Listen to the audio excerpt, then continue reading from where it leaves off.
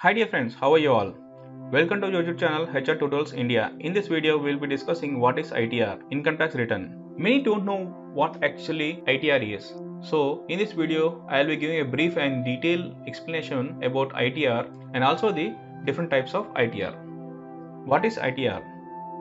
ITR stands for income tax return. An income tax return form is a document that is filed with the tax authorities.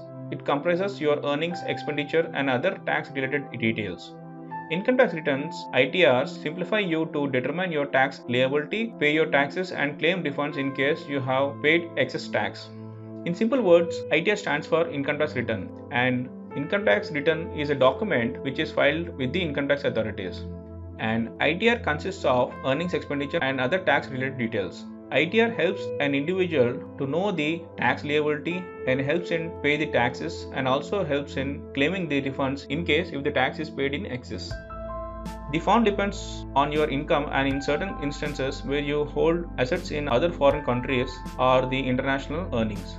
There are different types of ITR forms and it is important to know that you need which form to file ITR. ITR depends upon income and also in some instances where one holds assets in other foreign countries or international earnings. And there are different types of ITR forms which need to be filed by individuals.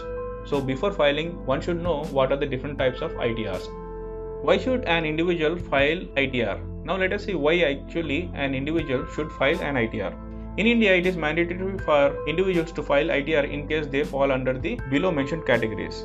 In case the gross income of the individual is more than the details mentioned in the table below. For individuals below 60 years, 2.5 lakhs is the limit. For individuals above 60 years and below 80 years, the limit is 3 lakhs. And for individuals above 80 years and the limit is 5 lakhs. So these are the limitations of income earned by individuals. Beyond this, if an individual earns with respect to their ages, it is mandatory for an individual to file the ITR.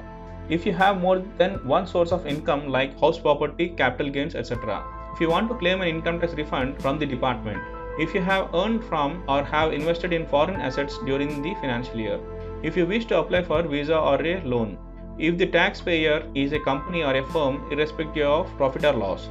So these are the conditions which makes an individual to file ITR. What are ITR forms? Now let us see what ITR forms are. An ITR form is a form that taxpayer used to file information about their income earned and the tax that applies to the income tax department.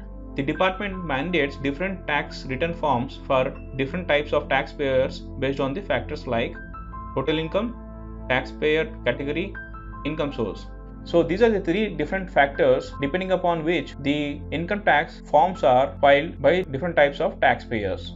There are 7 categories of tax return forms from ITR-1 to ITR-7, which means there are 7 different ITR forms. Types of ITR forms. Now let us see what are the different types of ITR forms are. ITR Form 1, ITR Form 2, ITR Form 3, ITR Form 4, ITR Form 5, ITR Form 6, ITR Form 7. Now let us see in detail about each ITR form. ITR Form 1. This written form is for a resident individual whose total income is less than 50 lakhs for the financial year 2021-22 from the following: income from salary or pension, or income from one house property excluding cases where loss is brought forward from previous years, or income from other sources excluding winning from lottery and income from race horses, agriculture income up to 5,000. So an individual whose income is below 50 lakhs and the source of income is from salaries, pension, house property and other sources including agriculture has to file the ITR Form 1. ITR Form 2. ITR 2 is for the use of an individual or a Hindu undivided family HUF whose total income for the financial year 21-22 includes income from salary or pension, or income from house property, or income from other sources including winnings from lottery and income from race horses. These are the sources of income through which an individual earns the income for the financial year 2021-22. Total income from the above should be more than 50 lakhs. So an individual or a HUF has to file ITR Form 2 whose income is more than 50 lakhs for that specific financial year. If you are an individual director in a company, if you have had investments on unlisted equity shares at any time during the financial year, being a resident on ordinary resident, RNOR and non-resident, income from capital gains or foreign assets and foreign income, agricultural income more than 5,000. So these are the sources of income where ITR Form 2 has to be filed. ITR Form 3. The current ITR-3 form is to be used by an individual or an HUF, Hindu undivided family, who have income from proprietary business or are carrying on profession. The persons having income from following sources are eligible to file ITR-3. Carrying on a business or a profession: if you are an individual director or in a company, if you have had investments in unutilized equity shares at any time during the financial year.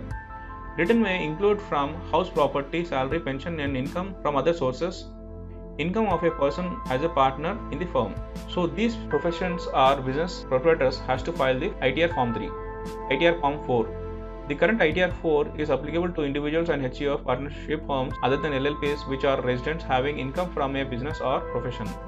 It also includes those who have opted for presumptive income scheme as per Section 44 AD, Section 44 ADA and Section 44 AE of the Income Tax Act. However, if the turnover of the business exceeds 2 crores, the taxpayer will have to file ITR 3. ITR Form 5. ITR 5 is for firms, LLPs, limited liability partnership, AOPs, association of persons, BOIs, body of individuals, artificial judicial person, AJP, estate of deceased, estate of insolvent, business trust and investment fund. So all these have to file the ITR Form 5. ITR Form 6. For companies other than companies claiming exemption under Section 11, income from property held for charity or religious purposes. This return has to be filed electronically only. Form 7. For persons including companies required to furnish return under sections. Section 139(4)(a) is required to be filled by every person in receipt of income from property held under the trust or other legal obligations wholly for charitable or religious purposes or in part for such purposes. Section 139(4)(b) is required to be filed by a political party with total income without giving effect to the provisions of Section 139(a) exceeds maximum amount.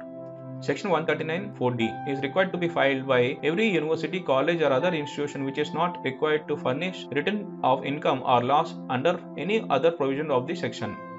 Section 139(4)(c) is required to be filed by every scientific research association, news agencies, associations or institutions under Section 1023(a), institutions under Section 1023(b), medical institutions, hospitals, universities, funds and other educational.